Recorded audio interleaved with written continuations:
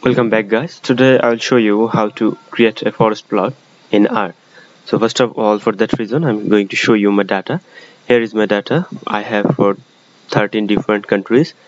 That my education is my variable, so I am considering the event is high fertility and the control is low fertility. I have termed my event treatment ev.trt as my event under the treatment group, and n.trt means the number of total treatment, and ev.ctrl means the number of event happened in the control group, that is the control group was uneducated person, and number of total control. So if you face difficulty to create your metadata, you can comment and I can make a video so that you can create your metadata. So I am going to make sure that now you can create your forest plot in R. So I'm opening R, and for that reason I need a package that is called meta. So I'm going to open load package because I have already installed it. Here I have meta. You can watch meta, and if you have this package downloaded already, you can see my video how to install packages offline. Or if you have internet connection, you can install it from internet, that is from install packages. And now I'm going to import the data, and if you don't know how to import the data, you also can watch my video that how to import data in R.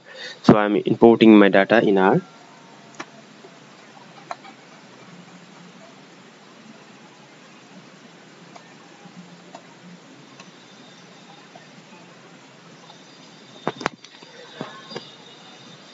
Okay, before running my command I have to change my directory because I am using the change directory method.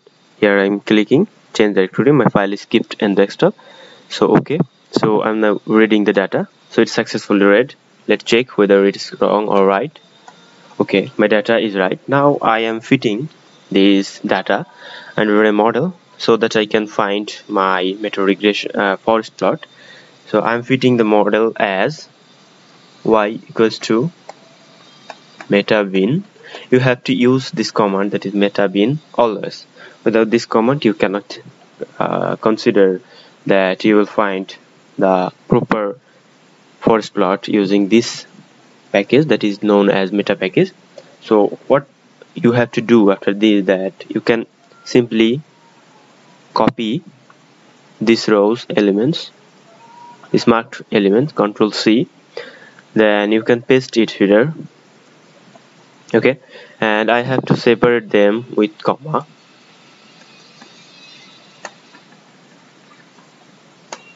Okay, so I have introduced my elements to R.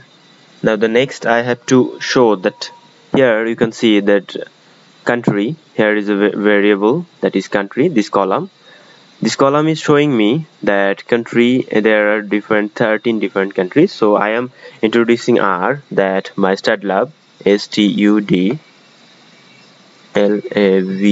equal to country.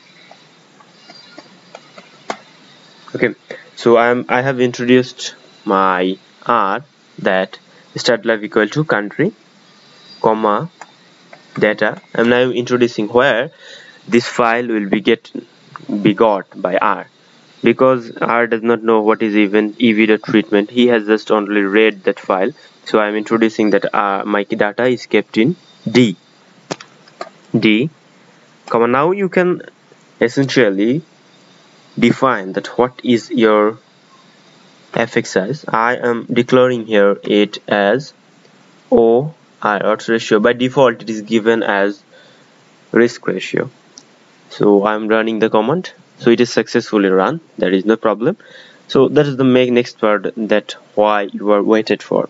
So the forest plot, so I can simply make a command that is forest forest of y. So forest of y will produce my desired result, that is here you can see the result. But interestingly, you never see such kind of forest plot in your books or even in on internet. So for that reason, we have to moderate this graph so that we can get the original form of the forest plot we are used to see, because you can say that these parts are shaded You never see such shaded picture in your book or in practice, and also you never find here these elements. So I am going to make some operation on this plot so that it looks like the original one we used to see in our books. So what I have to do, that I am going to conduct the forest Y. Now I am additionally saying, or my R, that is in the left column, I would like to recall to mind my plot. Here I have my plot. Here you can see that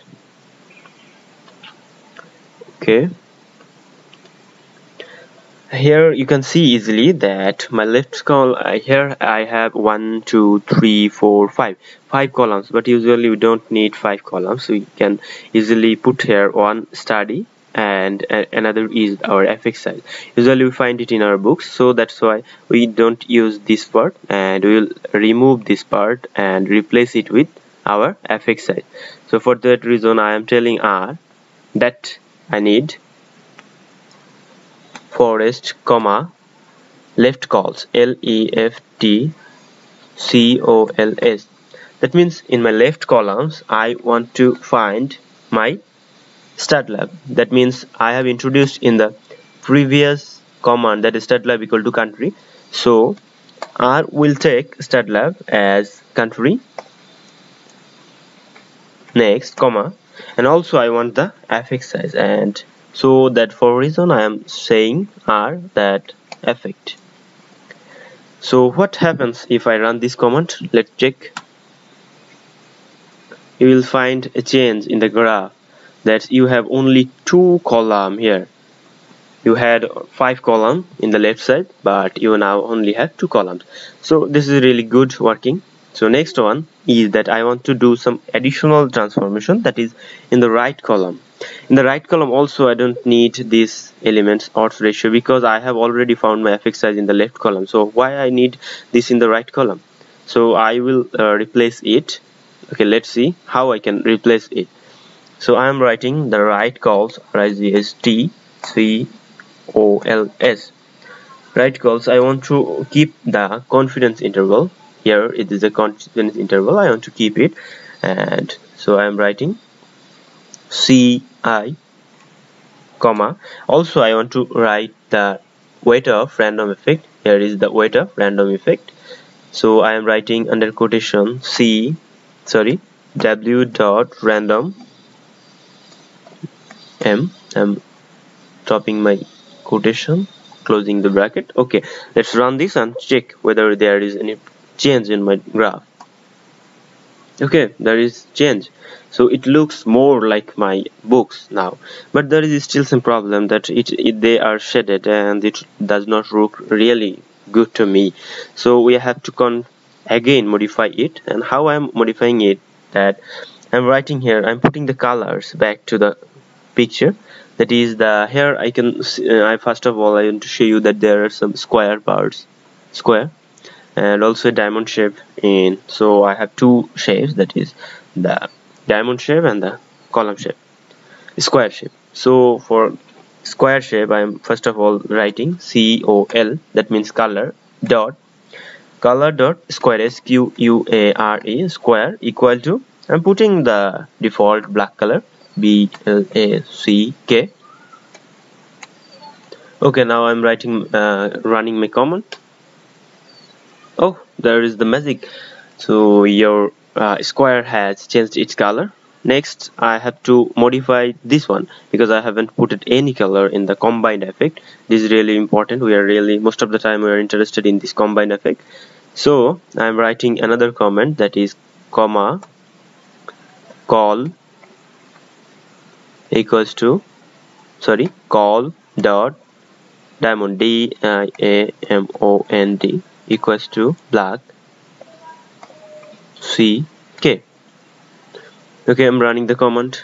So here is my diamond score is also black.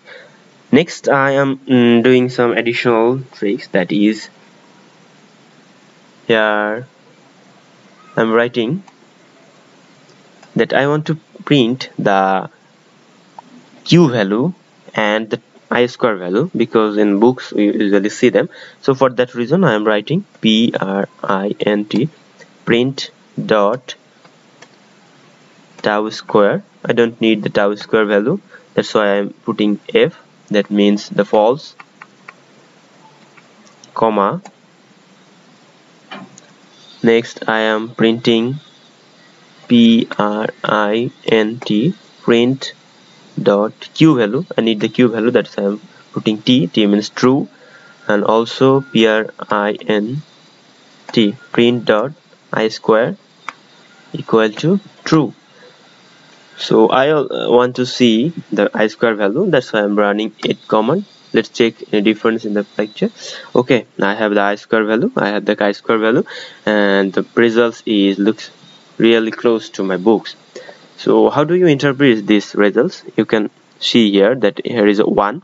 This is called the line of no effect. So generally if any study touch this effect, this line, we say that the study has insignificant outcome, and we can see that none of the studies is touching my or line of zero effect or no effect. So all study have significant impact on that. Does education has significant impact on this country. So we can see the overall impact for random effect is 0.28. It is not also touching the line of no effect. Thus we can say that overall results is significant, and it is reducing, because here odds ratio is less, it's reducing our high fertility. Thus when there is educated person more, and we can expect that the fertility is reducing. So that was all for today. I hope you have enjoyed it. Thank you.